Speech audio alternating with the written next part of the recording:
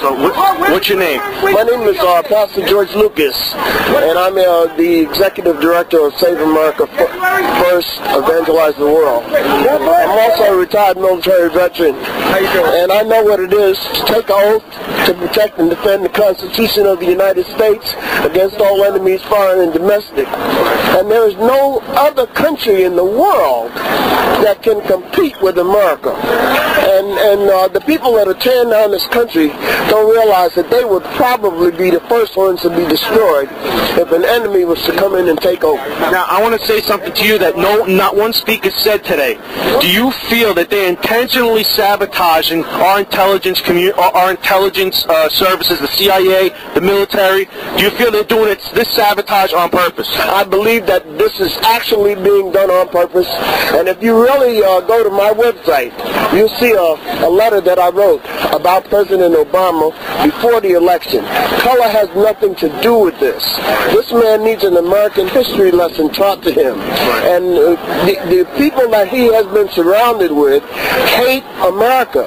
And I believe that this is a concentrated effort with malice and forethought that is bringing down, that they're attempting to bring down the government of the United States of America covertly. Right. I believe that honestly in my heart.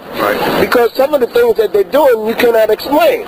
There is no justification whatsoever to bring a man who has already pleaded guilty and is asking for the death penalty. You can say, well, we're going to bring him into New York and try him. But this is baloney. This is stupidity. And you can't fix stupid. And right now, I believe that we have some leadership up there that needs an American history lesson taught to them. Now, I want to ask you a quick question about the Afghanistan, the surge. Do you feel that, do you support it, how they're handling the surge and Afghanistan? Well, for one, the president took too long to make that decision. He claims that he was not under any deadline or whatever. If the general that he appointed, who said he was going to establish a new strategy in Afghanistan, asked him for a desired number of troops, why did it take that long for you to do that? And on top of that, during the speech that he made, if you notice, he never mentioned the word victory.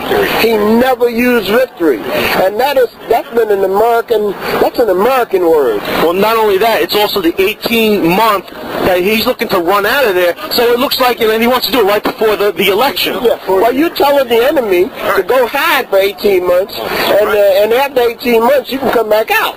Because you're sending a message, and that's a wrong message to send. And I want to say he's also sending a message to the people of Afghanistan that were supposedly there helping, that are being victims of the Taliban. He's letting them know that, hey, you know what? We're gonna abandon you in 18 months. So what's the purpose of them helping us if they're gonna, if they're gonna be? Because in 18 months, the Taliban being there chopping their heads off and their fingers and everything else. That's right. Now, President Obama, I know he has enough intelligence to know that I went to Korea in 1953. We still have troops in Korea. And, I was in Japan. We still have troops in Japan.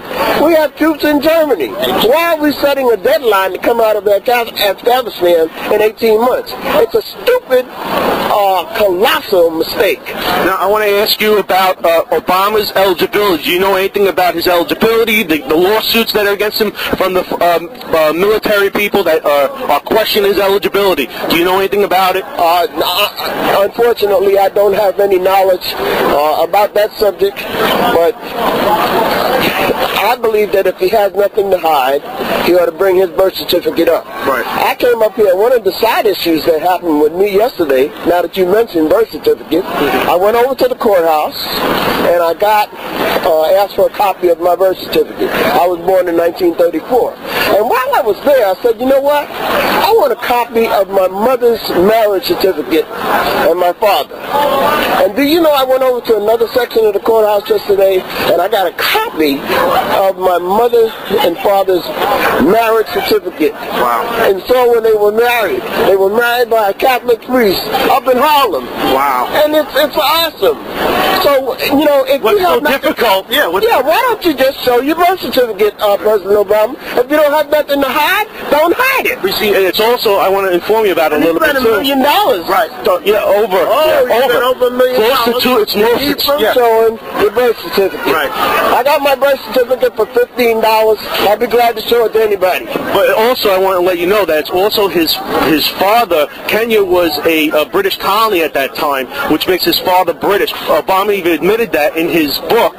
So if Obama's father's British, that makes Obama half British, and that's not a natural-born citizen. And that is why they're fighting it because they know it's more than just a birth certificate. Right. Well, Muammar Gaddafi calls him a Muslim. There we go. Okay. Yeah. He said that he's a Muslim. Right.